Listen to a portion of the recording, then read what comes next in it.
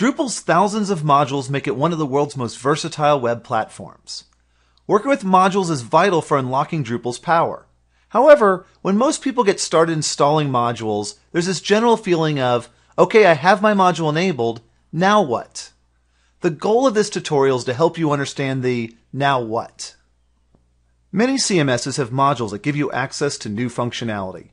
Drupal's modules, however, are constructed differently than the traditional model.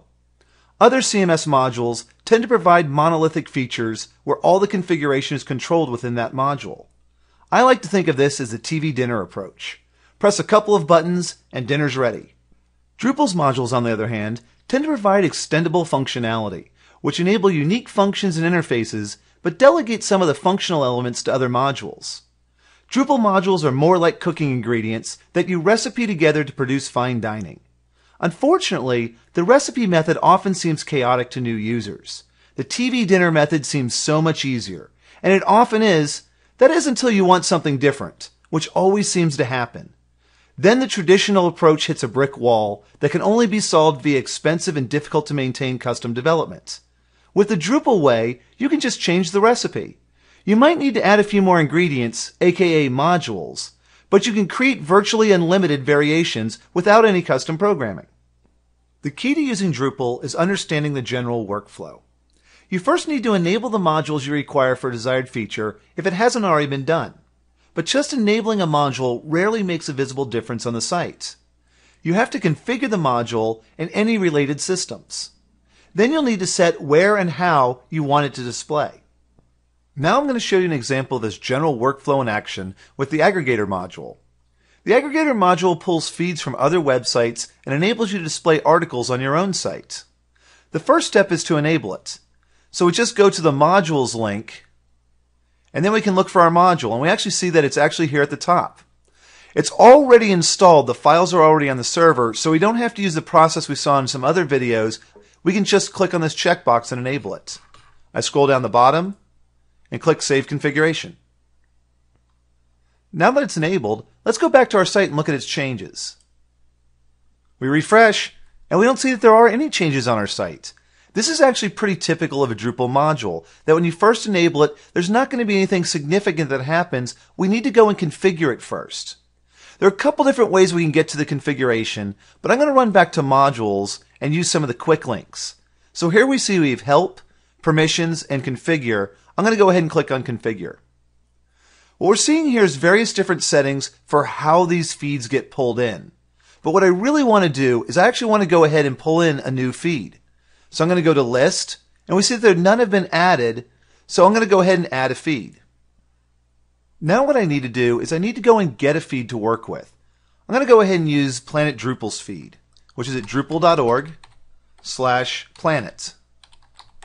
And this is really a feed of Drupal-related news that comes from various different people that do Drupal type of work.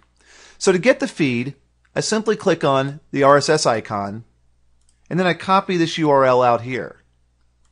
Run back over here, and I'm going to put that there, and I'm going to give it a title of Planet Drupal. I'm going to go ahead and leave these settings and click Save. Now if I run back to my list, we see that I have my Planet Drupal, and I can go ahead and update items. This is going to pull the feed items in. And we see it pulled 25 items in. So now let me go ahead and close our box and see the changes it's made to our website. Once again, still no changes. So we've enabled the module, we've configured the module, but there's one last step we need to go through in order to actually see it impact our website. We need to configure the display settings. One way to do that is I'm going to go to Structure, Blocks, and I'm going to move this into a visible area of the website.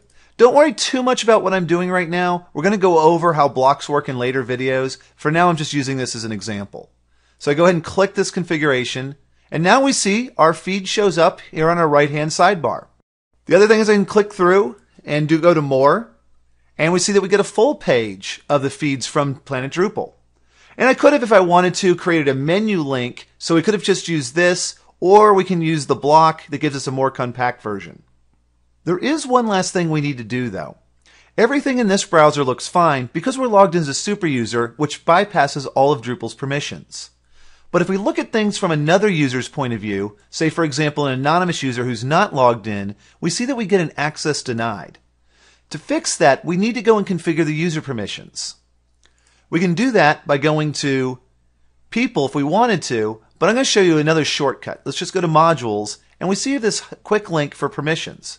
So we'll click on that, and here's our aggregator permissions. So we need to let anonymous users and authenticated users be able to view our news feeds. I scroll down and click Save Permissions.